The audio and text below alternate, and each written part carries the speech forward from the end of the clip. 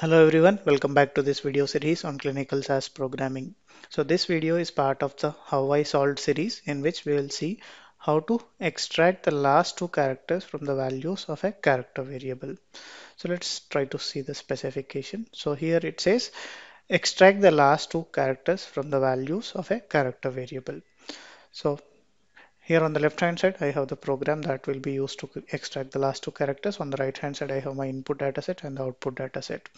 So here we have an input dataset in which there is a variable called QSTestCD in which the values are of varying length. So here if we see there are 6 characters here, and here if we see there are only 5 characters, and here there are a little more number of characters, and here we have 3, 2 and 1. So the requirement is to extract the last two characters from this variable value. So let's see how we can do that. So here I am using this QS dataset as input and creating a new dataset called QS01. Here I am using length function to on QSTestCD variable to see how many number of characters are present in the QSTestCD on a how many number of characters are present on a particular row. So let us try to go to the QS01 dataset and take a look at the len variable. So here if we see it is reporting us the total number of characters present on a particular row in QSTestCD variable. Here if we see there are 3 rows with 6, and there are 3 rows with the number of characters as 5, and there are a few rows with the total number of characters as 7. 3 There is 1 row with total number of characters as 3, 1 row with 2, and 1 row with only one value. So the requirement is to extract the last two characters present in this one. So I am creating a second variable called length2 to identify the starting position from which I want to extract.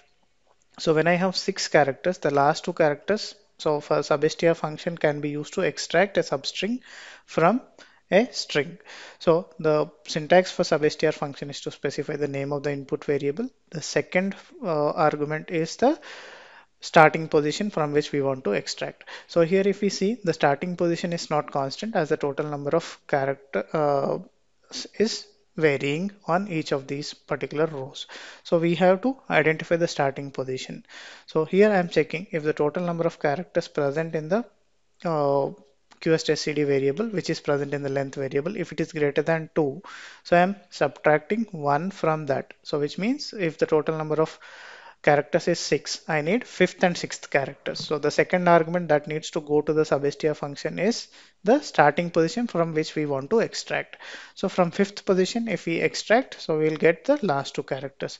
So when we have the total number of characters as 5, we need to extract fourth and fifth. So we need to identify the starting position from which we have to identify. So if the total number of characters in the input variable is greater than 2, so I am subtracting 1 from that length. So which will give me the last but one position. So otherwise I am assigning the value of 1 to the length. So this will become true only if there are 2 or 1 characters in the value. So here if we see there are 2 characters here in 13th row and 1 character here in the case of 14th row. So from this, when there are only 2 characters, all we need to do is extract it from the first position. So I have handled that with the len2, assigning a value of 1 to len2 variable as an else condition, which is less than or is equal to 2. And then here also when there is 1 character, so when we say last 2 characters, that character itself will become the character that has to be extracted. So I'm assigning a value of 1 to the length2 variable.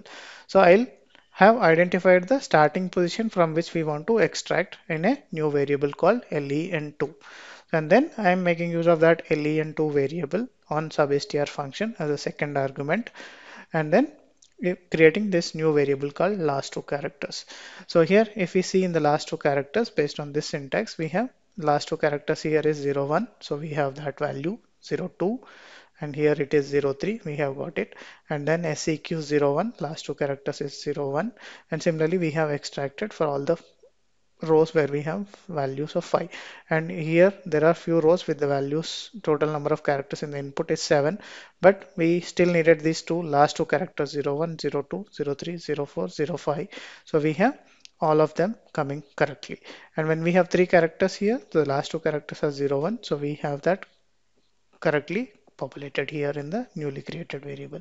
And here we only have two characters in the input value, which means the last two characters will be equivalent to that. So we should have had A1 here in the last two characters variable as well. So we have it correctly. And then when there is only one characters, the requirement was to extract the last two characters. So if it is only one, we just need to extract that and keep it in the newly created variable.